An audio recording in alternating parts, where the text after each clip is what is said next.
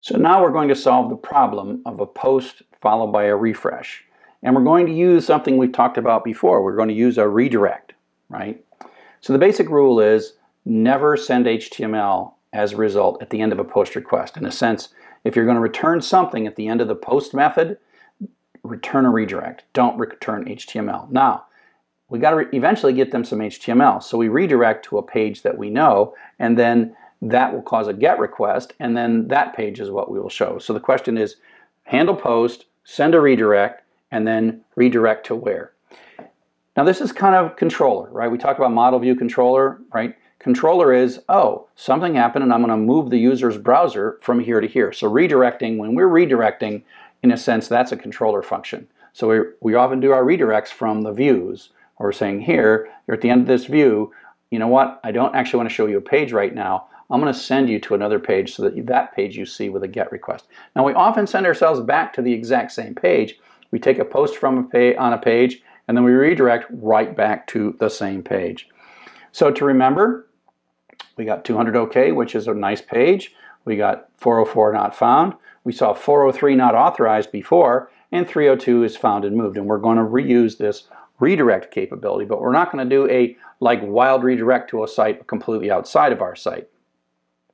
So this is a diagram from Wikipedia that's talking about the post redirect, and on the left side we have the problem where the user fills out some kind of a form, does a post, changes the data in the server, we send back a 200 request, it says your order was successful, and then the user hits the refresh button. Now the key is this only happens if user hits refresh, and then the browser asks, are you sure you want to do that? And if you say yes, then it's going to order twice or deduct the database twice. So the solution is for us to have the user fill out the form, click a submit, send a post request, do the actual transaction, insert an order or do whatever, and then send a 302 redirect, and then the browser instantly goes blink, blink, blink. There's no, the browser instantly turns this into a GET, potentially right back to our same page. And then we send the page back that says your order was successful or whatever. And then if the user refreshes that, it just says over and over, your order was successful. Okay. Now, one of the things we're going to also show you when we do this is that we might actually have some kind of a message in that moment of post, because that's where we got the post data. And then we've got to pass that to the next request.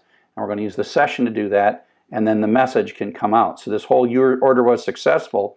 Often it knows the order was successful in the post code, so we have to send this to the next request, and we use the session to get it from the post request to the next GET request, and that's a technique called flash messages. And I'll show a simple way of doing that, and then later we'll show a more complex way to do this Django style. Okay, so here we go. This is actually the nice way to do this, right? So when we first go to the page, we're going to go do a GET request. We're going to see if there's a message. That's that incoming message, but it's the first time, so there is no message. We'll talk about that in a second. If there is a message, once we've got it, we're going to delete it from the session. And then we're just going to send the guest.html with the message, but the first time to message is false, so you'll see no message. Right? So the first time through in a GET request, it runs this template. There is no message, and then the CSRF token is there, and so we get to see that as our GET request. Okay? So that is the GET request. So we then put in our guess, and then we press the submit button. That gathers all that data up and sends a post to the browser. And so that post will end up, after CSRF checking, will come here, because it's a post. And so what we're going to do is we're going to grab the guess, which now is coming from the post data. We're going to check it, and message is just a message of too high, too low, etc. And now, instead of rendering, which is what we did before, we rendered right here, we're actually just going to set that into the session under message. We're going to store it, and then we're going to send a redirect. And we're going to send a redirect to request.path, which means that we're actually telling the browser to do a GET request right back to us, which means it's going to come in here. Then it's going to read the message, and then the messages are going to come out here. Okay? So that's how the post happens. Let's go through that again. We get the post, we grab the guess, we check the guess, and we store our response to the guess in the session, and then we redirect back to ourselves, which comes into the get. We pull the message out of the session, we delete the message from the session, and then we actually render the page. So you get the original GET request, you type in your guess, hit the submit button, went to the URL awesome, but it came back with a 302, not with a 200, and with a location that says go back to get post awesome. So that's the same URL that we posted to. We posted to the URL. And if we look underneath the response, we'll find that that's empty. Okay, so on the post request, there is nothing in the response. There is no page, because what we're seeing here is the result of this GET request. Okay, so what happens is that the browser sees the 302, sees the location, and immediately turns around and does a GET request. And then that GET request has this page, and then it's going to get a favicon, which is just another GET request. And so this is the GET after the redirect, and we can see the data that's associated with it. And it's got, this one actually has a real response. It's a real 200, and then we have the real page, and that renders it. And then it grabs the favicon just so that it can put a nice, cute little favicon up there.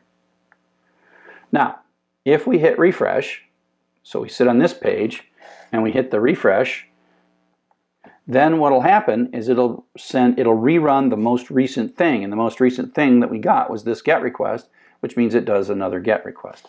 Whereas before it was redoing the post request, and that's why it was complaining. So you get no message, you get no problem, you get absolutely nothing. So it's actually really quite pretty. So here is the pretty little way of doing it.